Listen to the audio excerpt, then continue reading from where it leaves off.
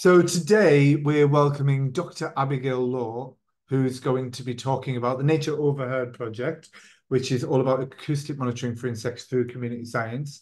And she's going to talk us through the setup of the project, where it's at now, and what we can expect in the future. So over to you, Abby. Thank you, Kieran. Yeah, thank you everyone for taking time out of your day to come and watch this talk. Hopefully, you'll be interested in the project and how you can get involved. So, as Kieran sort of mentioned, I have just recently come to finish working on this project. So, I was a community science officer at the Natural History Museum. And I've just taken up a new role at UKCH, so the Centre for Ecology and Hydrology. But this project is still running, so I'm happy to get you all to come and contribute. So the Centre for UK Nature is based in the Natural History Museum. Some of you might have heard of it, probably a lot of you might not have. The Centre for UK Nature is a sort of public-facing arm of the museum, and it's all about getting people involved with the research and the collections that we have at the museum. So all about building agency to act for nature based on sound scientific evidence and learning theories. So we have five sort of arms of the centre, and one of that is an identification and advisory service. So if you're local to London, you can bring in some specimens or we often get fossils and bones and things like that. And you can bring it to the team and they can help you to identify it. We also run a NHM UK biodiversity Facebook page where people post photos of pretty much any wildlife that they've seen, and the experts are, there's about 15,000 members on there, and people can help you identify them. We've got a UK biodiversity reference collection in the centre. So people can come in and book out a space to use the microscopes and compare maybe some of the specimens that they've caught to the reference collection that we have. And we've got things like photo stacking cameras as well. So again, if you're local to London, those are facilities that you should really try and make use of.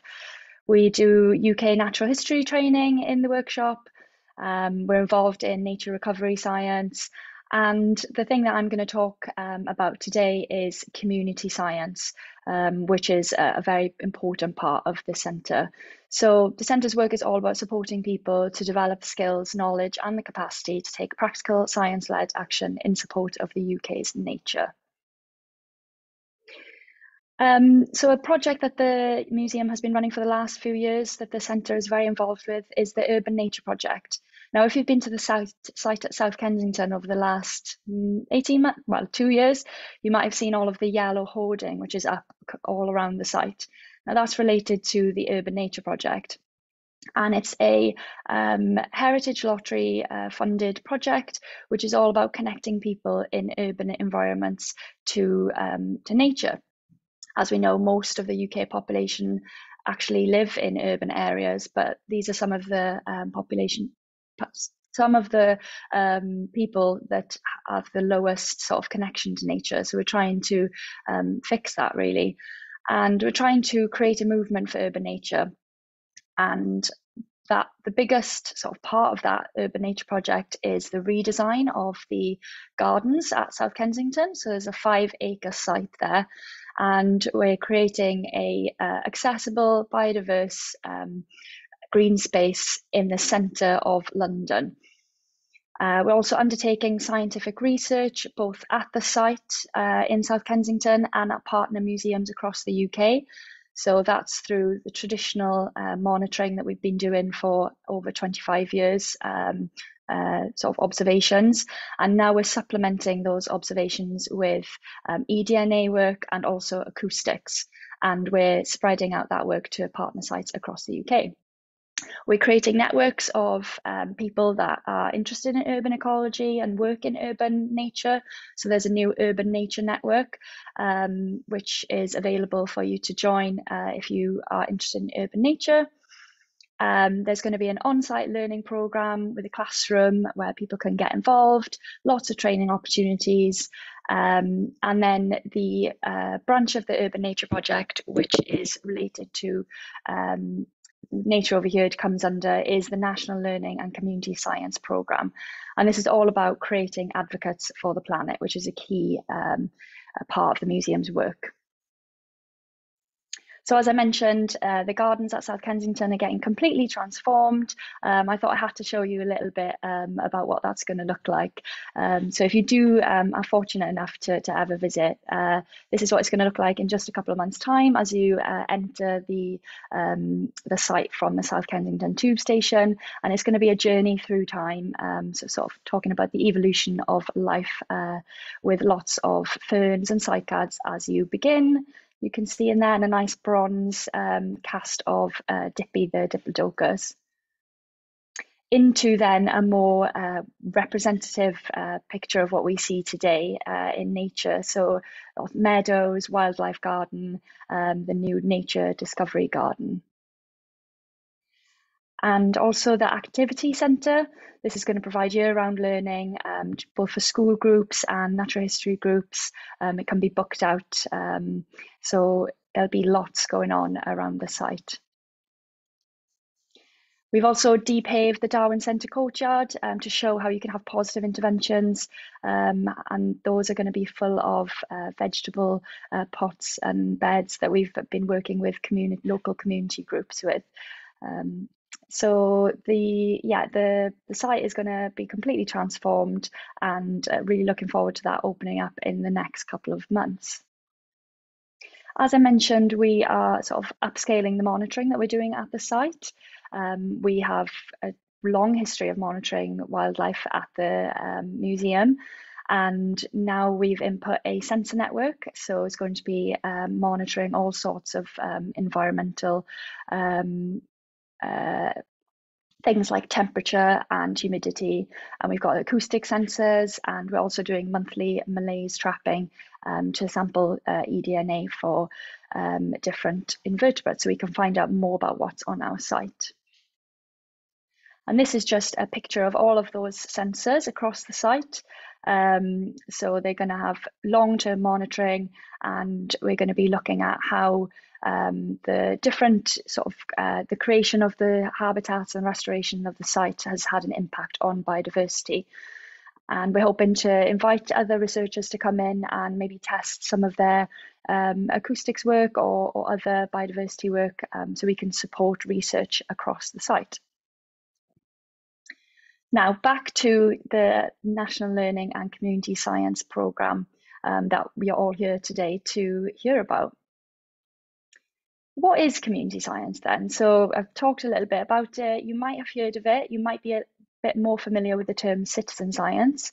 So we at the museum, we use the terms community science, but community science or citizen science, both they mean the same thing. And community science is all about getting the public involved in scientific research. So as you can imagine, answering big and important scientific questions needs a lot of data. And often scientists are sort of restricted in how they can collect this data. That might be due to resources, it might be geographic restrictions, it might be time restrictions. And so getting more people involved in collecting this data enables scientists to answer bigger questions than they might not have been able to had they just been reliant on themselves. And the benefits of community science for participants are that they can get involved in the scientific process. They can understand more about, what it means to answer a scientific research question, and they can develop their skills as well. And they can find out things that they might not have been, exposed to previously. And community science is a priority research theme at the museum. The programme has been running for about 10 years now, and it's been very successful, and it's going from strength to strength.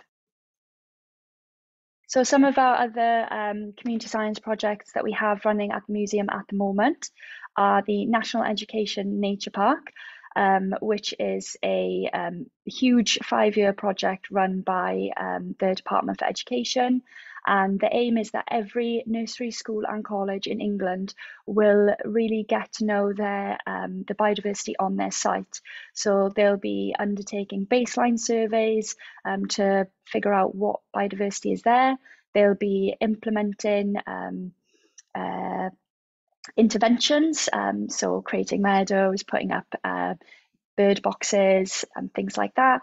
And then they'll also be monitoring the change in biodiversity through time.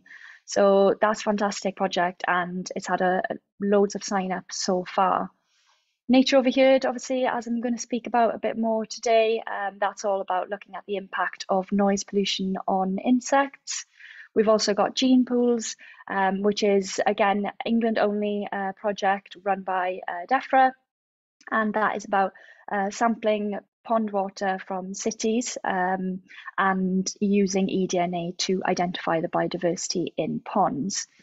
We also have Big Seaweed Search, which has been running for a few years now, and that is about monitoring seaweeds across the coastline, working with one of our museum researchers. So the aims of the Mass Community Science project at the museum as part of the Urban Nature project were to involve audiences in all stages of the project. So not just data collection, but the development of the project, and even hopefully they can get involved in some of the analysis too. And the reason why we wanted to do that was we wanted to provide a range of opportunities for people to participate, no matter what their skills or their experience was. And again, by giving them, a real understanding of the whole scientific process. We wanted to give young people a sense of empowerment by designing this project around causes that they were interested in. So really finding out what young people are interested in, what they want to know about the urban nature, and how we can gather data to answer questions surrounding that. So the Nature Overheard programme is a pretty big programme, which is split into multiple tiers of engagement. So that, as I said, no matter what people's level of skill or experience or how much time they have to commit, they can get involved in some way. So hopefully all of you today will be able to see a way that you can get involved. And we have a huge target of participants that we are aiming to engage with over the 2 years. And so they're broken down into these tiers, which I'll talk about. So tier 1, we're aiming to engage 45,000 participants at. These are sort of low-level activities that people can get involved with, either in person or on social media, and their engagement with the project, finding out more about the subject area of interest. So in this case, insects, road impacts, and noise pollution. Tier 2 is a bit more contribution to community science, but low commitment. So things like iNaturalist activities, Zooniverse activities, where there is a scientific, their input does have scientific value, but it's not doesn't require a lot of time or commitment. And we're aiming to engage 30,000 people with this tier. Then we have tier 3, which is the main focus of the programme. So that is the activity where people can get involved with an activity which takes about 30 minutes to an hour, depending on whether you're doing it alone or in a group. And that gathers data to answer the research question that we're focused on. So in this case, it's how does road noise impact insects? And I'll talk a bit more about that in the next few slides. And we're aiming to engage 5,000 people with this activity. And then tier 4 are those participants that were involved in the development of the programme. And what you'll find is that the number of participants that we're hoping to engage with as we go through the project decreases. As you may expect, it's a lot easier to engage people with sort of lower level activities, but the aim is that they will be exposed to and feel like they've developed some skill and experience to be able to move them on to the next tier. So how did Nature Overheard come to be? I mentioned there's a national learning programme as part of the Urban Nature Project, and that's called Explore Urban Nature, where we work with partner museums around the UK in the Real World Science Network to deliver workshops all to do with urban nature. And as part of these workshops, and we had an online call out, we asked students to submit research questions that they were interested in exploring. And as you can imagine, we had a whole range of questions submitted. So these students were 11 to 14 years old. Lots of these questions were quite broad. They really think outside the box. Some were more scientific than others. So these needed to really be narrowed down into things which were feasible to run as a community science project, and also questions which we knew we could potentially gather data to be able to answer. And what we did was we worked to narrow down all of those hundreds of questions that were submitted into 3 that had some sort of scope to be used. We then ran a workshop with scientists at the museum where we delved a little bit more into those 3 questions. We were thinking about what sort of methods can be used, and then we decided on one of the questions, which was how can we make roads better for nature? Now, this question was submitted by a group of Year 8s from a school in Cambridgeshire named St Ivor Academy. And what we did then was we took this question back to the students that had submitted it. We took some of the scientists from the museum and we ran some co-design workshops with these students. And we really wanted to find out what sort of things they were interested in. So when they talk about nature on roads, what sort of taxonomic groups are they thinking of? What sort of animals or plants do they know about? And also, what impacts of roads are they aware of? And this was sort of one of my first experiences of going into school and working with students in this sort of way. And the other scientists that joined myself and my colleague Farida in delivering these workshops, they all said that they were very interested in what the students had to say, and it wasn't really what we had anticipated.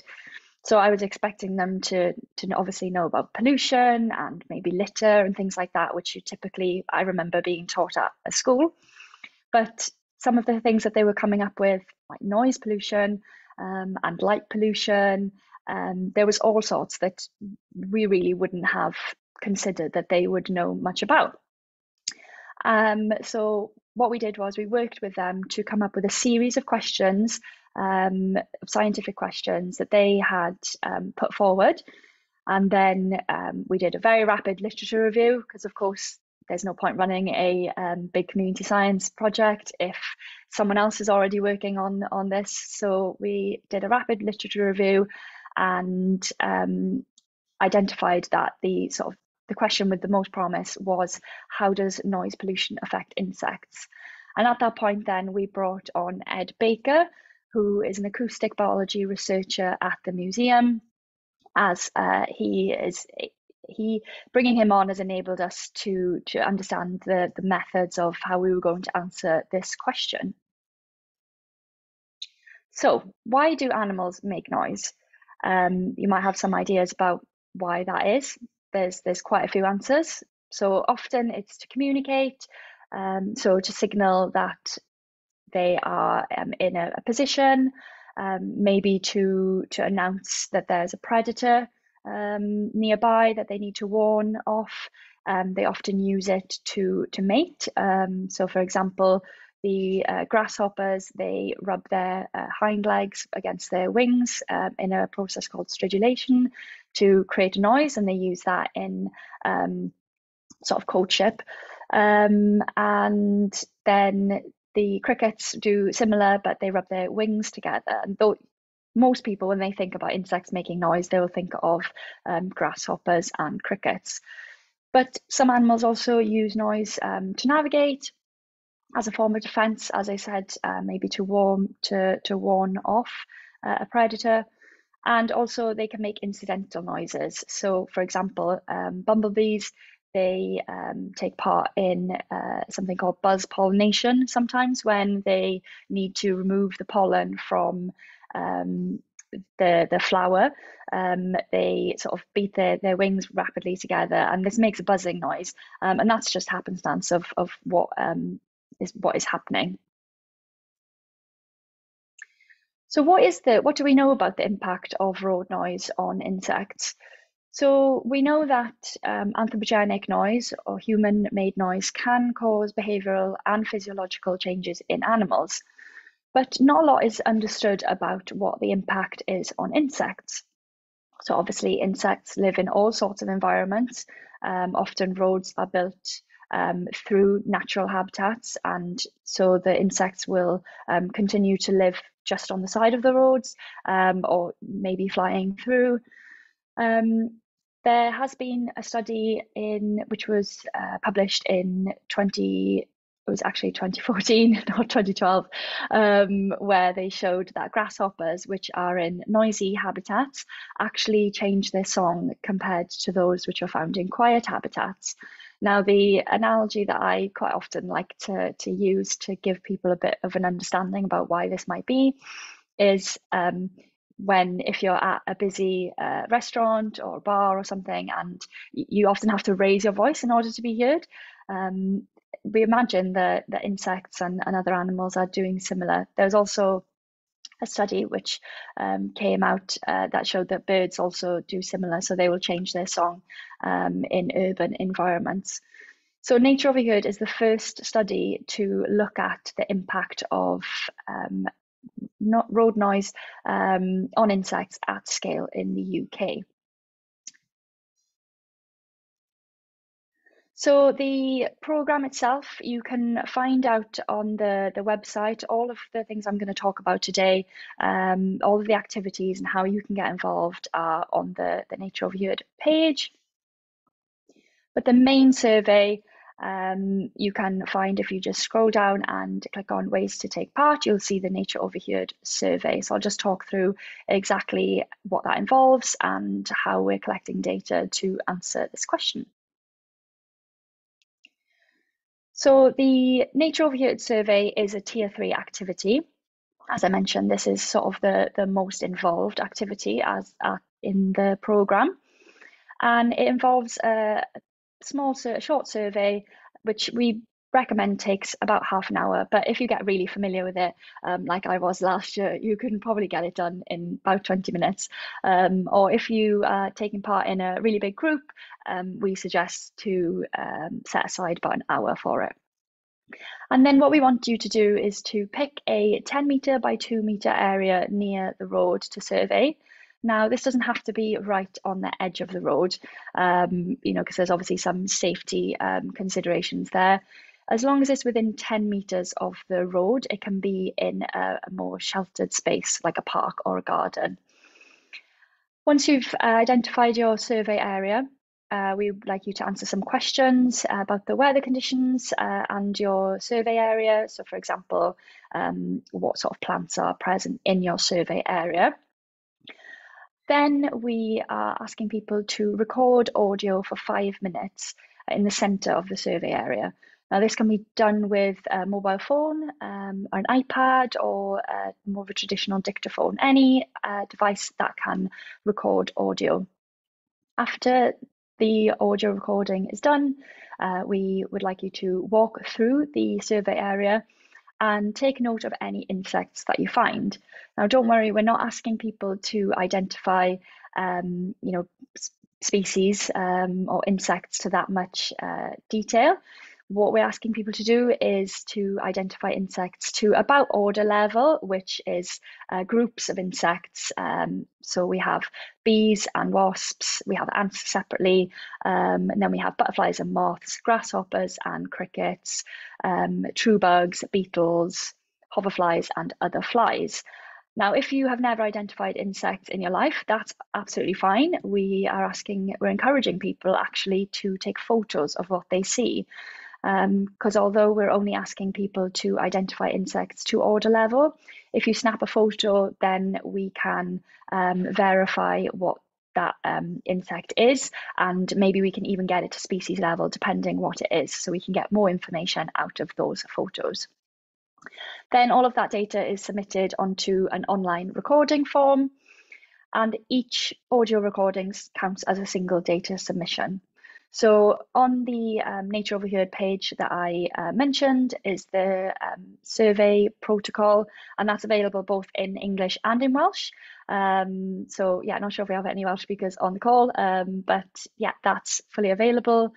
And if you once you read the protocol, if you're quite comfortable with it, and it's pretty straightforward protocol, but it's been designed in a booklet to be used by whoever.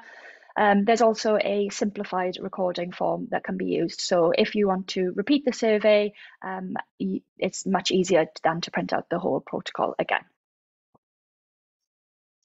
So how are we using the audio recordings to answer this question that we have?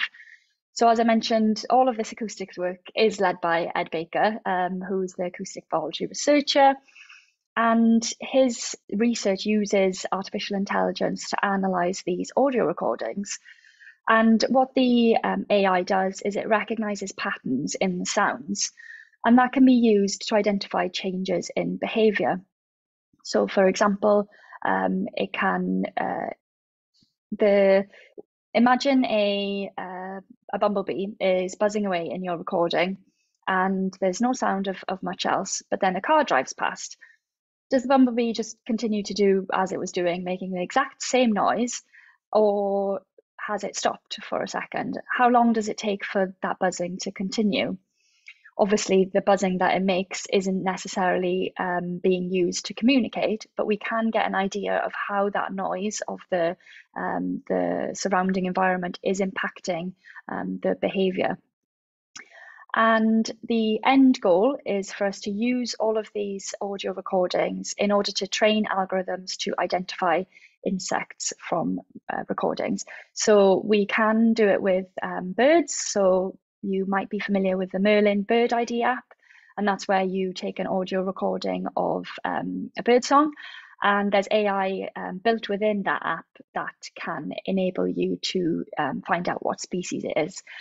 There's lots of people working on being able to use that technology for all sorts of different animal groups, but it's still very much a work in progress for insects. And the key with anything to do with AI is more data is key. So we absolutely need to collect as many recordings as we can, ideally from all sorts of different environments across the UK, in order for us to build a better picture of what is going on. Another activity which is part of the programme is Flytunes. So Flytunes is a Zooniverse activity. Now, if you're not familiar with the Zooniverse platform, that is a digital, it's a website where you can take part in community science digitally. So no matter where you are, you don't even need to be in the UK. In fact, it's an American platform. You can take part in community science in the UK and around the world. And what we've done with Flytunes is we've taken the audio recordings that were collected in 2023. We have snipped them all down into 6-second clips, which you can imagine is a lot of files, thousands and thousands and thousands of files. And what we're asking people to do is to listen to those 6-second clips and tell us what they can hear in those clips. So can they hear cars or vans? Can they hear trains or planes? Maybe some birds, insects, humans, or if they just don't know, they can say that. And this launched, it was in the middle of February, and we put up, I think it was about 12,000 files, and everyone flew through them very, very quickly. But we're just working on uploading another batch of files to get through. So each file has to be, we have set a retirement limit of 7 classifications. So 7 different people have to listen to the same clip in order for us to mark the file as sort of finished. So we're not relying on just the opinion of one person. We're going to use all of that information in order to see if we can train a computer to identify when there are different noises being made.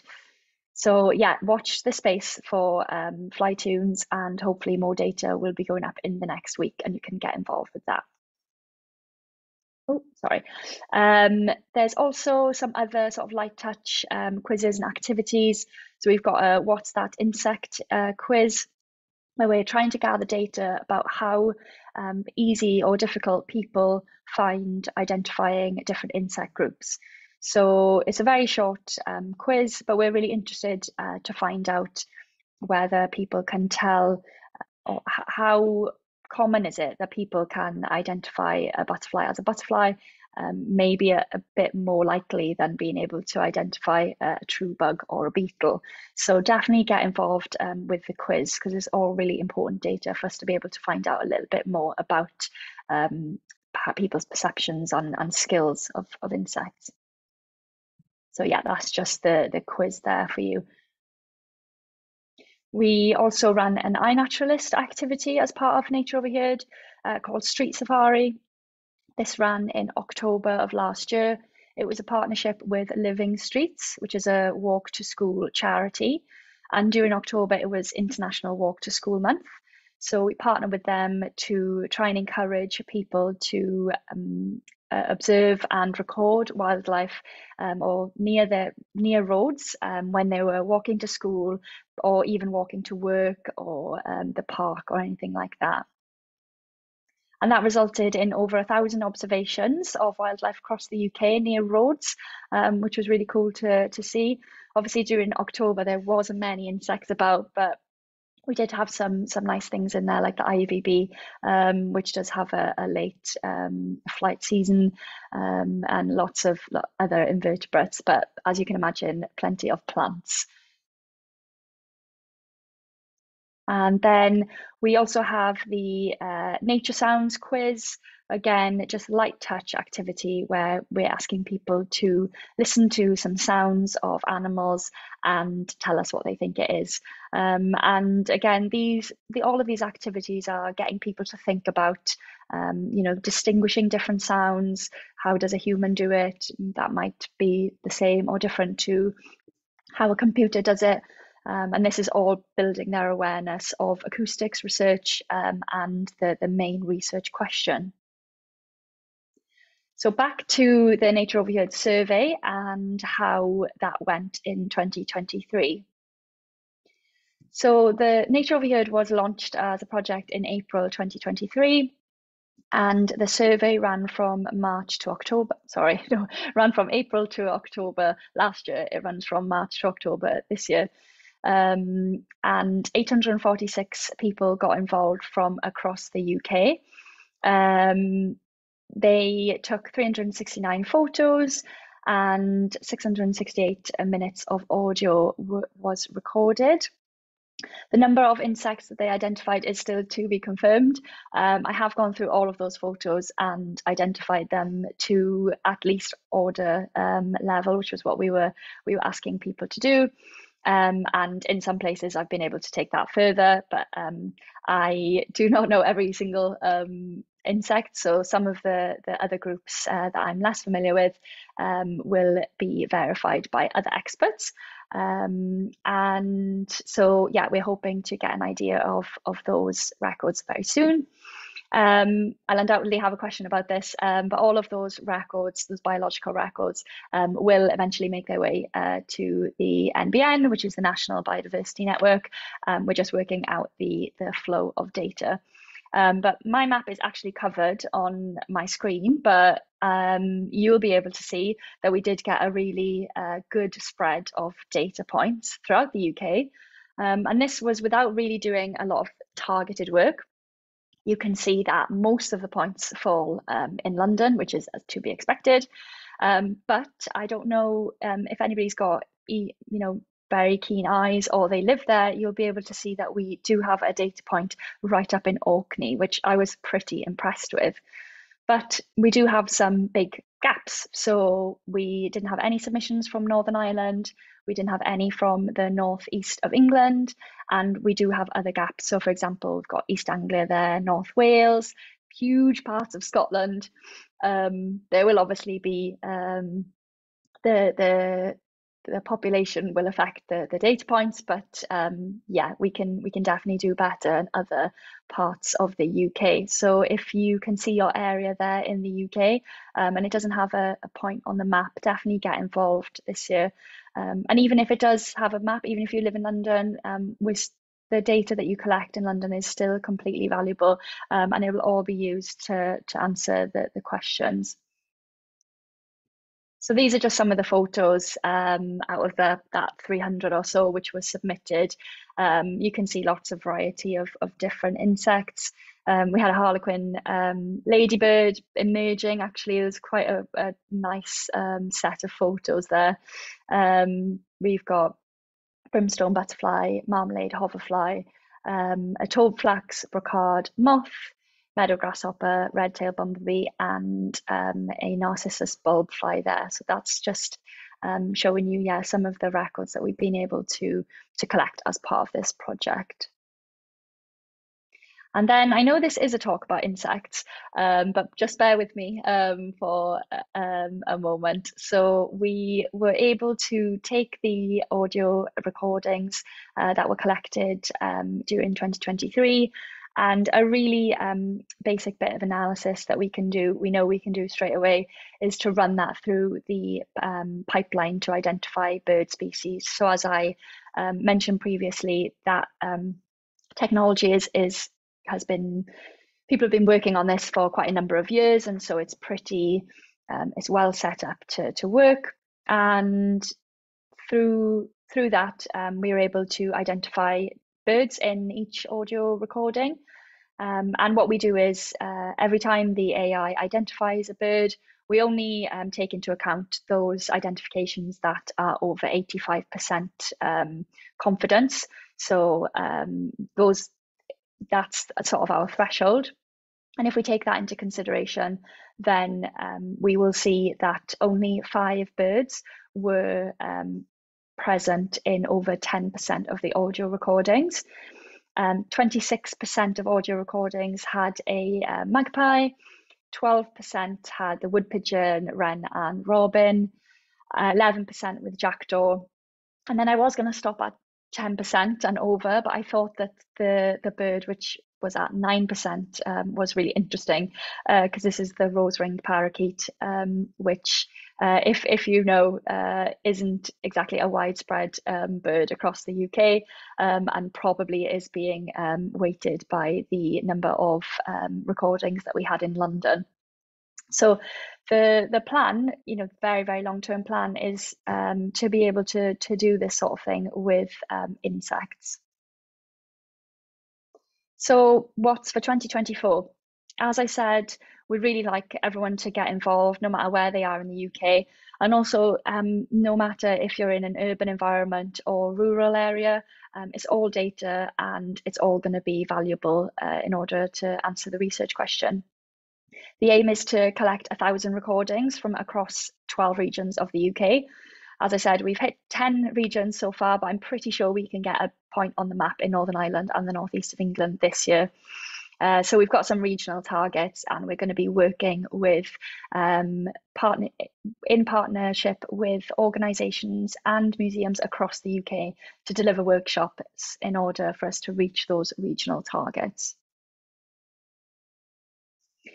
So as I mentioned, what we're sort of working towards, this is really just a whistle-stop tour of where we're at the moment, and there's a lot more to go, but the main aim of the talk was to try and get all of you enthused and wanting to know more and to contribute to the project. But the goal is to combine this Nature Overheard data set with the wider acoustic monitoring, which is being done as part of the Urban Nature project. So with the sensors that we've got in the garden, we're having audio recordings 24/7, and we can also use the FlyTunes classifications to train machine learning algorithms to identify insects. We can then combine this information with the reference library that we have at the museum of acoustic records. So we have specimens where we have got a sound recording of that specimen making noise, and it's attached to a specific specimen in the collection. So a lot, as you can imagine, of orthoptera, so grasshoppers and crickets and cicadas, but there are some bees and flies and things like that in the reference library as well. Because if we do want to get species level identification, we do obviously need to combine that with a reference of that species. And acoustics is a growing area of research. So not only if you collect the data now, we can use it to answer the questions that we're interested in now, but also in the future, there's going to be so much more that we can do with acoustics. So the idea is to collect as much information as we can now, and then as technology and as ideas advance, we can answer more and more questions as time goes by. So how far have we got towards that 80,000 participants? So we actually engaged with over 56,000 participants so far, the program, which is fantastic. So we've been doing lots of events where we're telling people about the project. We're running activities, getting people to identify specimens. We've got an acoustics activity where people link up bird sounds to their descriptions that have been described. Again, trying to get people to think about how to identify sounds, get some thinking about how acoustic research works. So it would be great to be able to smash that 80,000 target by the end of this year. So the final sort of call to action from me really is to get involved. As I said, the main part of the Nature Overheard programme is the survey, and probably the thing that you guys, if you're interested sort of in insects themselves and recording them, will be most interest to you, is to go out and yeah, you can do this alone, you can do it with a friend, in a group. There are some weather conditions to meet, but it's not that complex really. Yeah, we want to get as many people involved from everywhere really. So yeah, that's it. And I just wanted to say none of this would be possible without the rest of my colleagues that make it possible. So Ed Baker, Jess Wardlaw, Lucy Robinson, Frida Atwan, Freya Stannard, and also many, many, many more people at the museum, which I would not have the space to write them all. The scientists that were involved in the co-design workshops, the digital team that help us with getting all of these resources and things available, comms. This really has been a true collaboration of teams at the museum, and it's been one of the first times that teams across the museum have worked together so closely. So it's been really brilliant project to work on, and I was really sad to hand it over to have a new role. But yeah, and there's some information about the funders as well, so Heritage Lottery and other lead sponsors and donors that have made this possible. And that's the end of my talk. So hopefully there'll be some questions in the chat that I can answer.